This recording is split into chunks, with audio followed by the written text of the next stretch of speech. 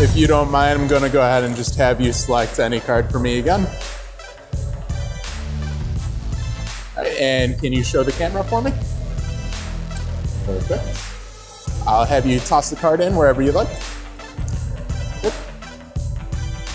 Square that up. Now I'm gonna take just a random indifferent card, and we're gonna go ahead and just flick that into the deck right there. I'm gonna square that up. Hopefully, I got it right next to your card. Hey everyone, Matt Jacobs here. The JL move is something that I've been working on for a long time now. It's fooled a lot of magicians. It's a great opportunity to have the spectator freely select a card from any deck, and they get to toss it in anywhere they want.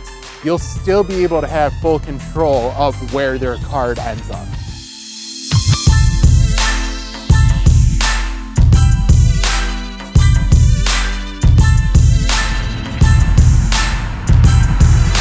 I don't know what happened to my car.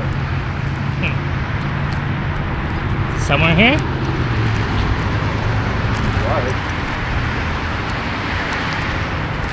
It should be honking right about now. This is the JL move.